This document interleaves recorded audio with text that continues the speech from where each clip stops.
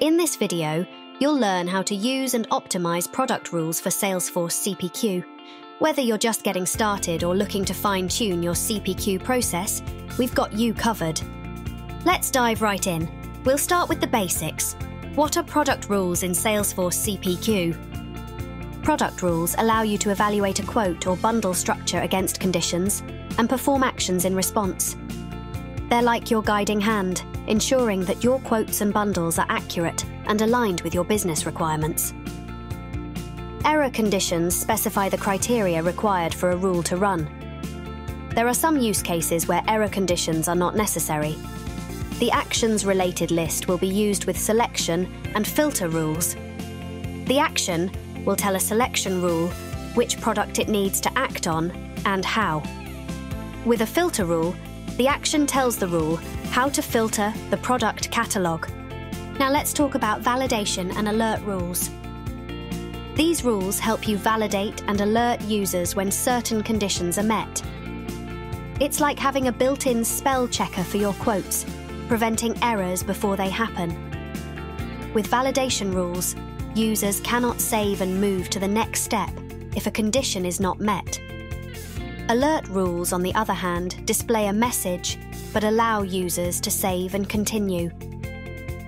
Selection rules allow you to specify which products can be added to a quote based on predefined criteria. This is handy when you want to ensure that only compatible products are selected together.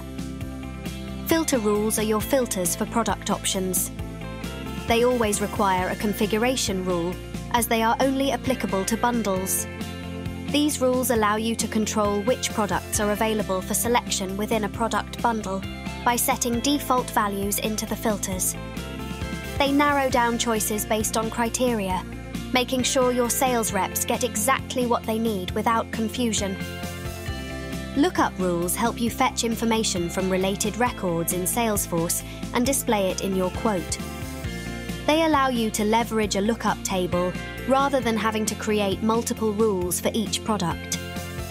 Configuration rules are used to link a bundle and a product rule, and used to help specify which bundle-associated product rule should fire. They are applied to a scope, product or quote. If quote is selected, configuration rule creation is disabled. If product is selected, the product rule will not fire without a configuration rule. It's important to note that they must relate to a bundled product and never linked to a product without product options or configuration attributes. Let's touch on some tips that will help you be successful. Pro tip 1. Stay organized. Use descriptive names and clear criteria for your rules. This will make managing and troubleshooting them a breeze. Pro tip 2. Always test your rules thoroughly to ensure they work as expected and catch any issues before they impact your quotes. Pro tip 3. Collaborate and learn. Engage with the Salesforce community, join forums, and explore Salesforce Trailhead to expand your knowledge and share experiences. In conclusion, product rules in Salesforce CPQ are your secret weapon for creating accurate quotes, saving time, and improving the customer experience. Remember these tips, and you'll be on your way to becoming a CPQ expert. For more information, check out help.salesforce.com or visit us on the trail at trailhead.salesforce.com. Thanks for watching.